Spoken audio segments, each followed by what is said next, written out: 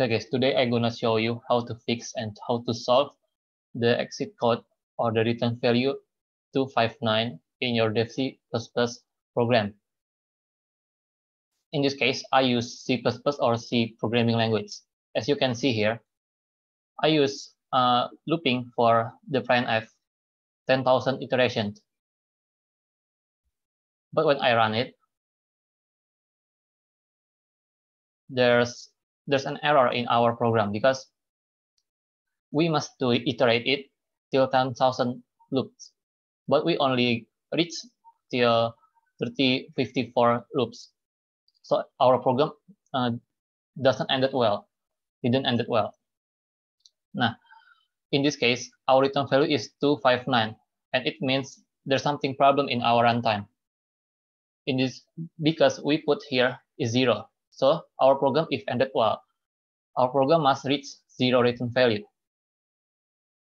Now, for my case, it's because it caused because of our antivirus. Our antivirus thinks if this program is a virus. Because of it, our antivirus blocked this program, so it cannot run well.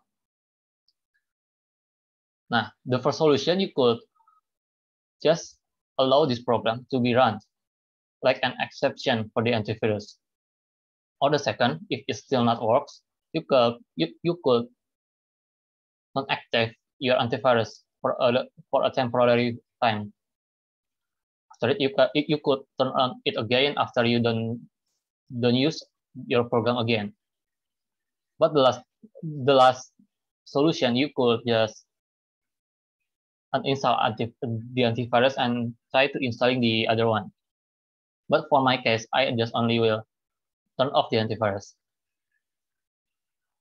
In my laptop, I use Madov, and this Madov took this program. As you can see, when I wanted to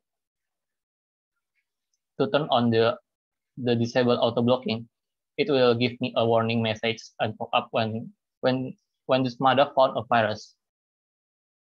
When I run it, now there's a pop-up, and this pop-up is showing me a message if this program could be a virus. So there's an option for me to keep to choose. If I choose block, then it will be ended, as we can see, right? But if I keep run,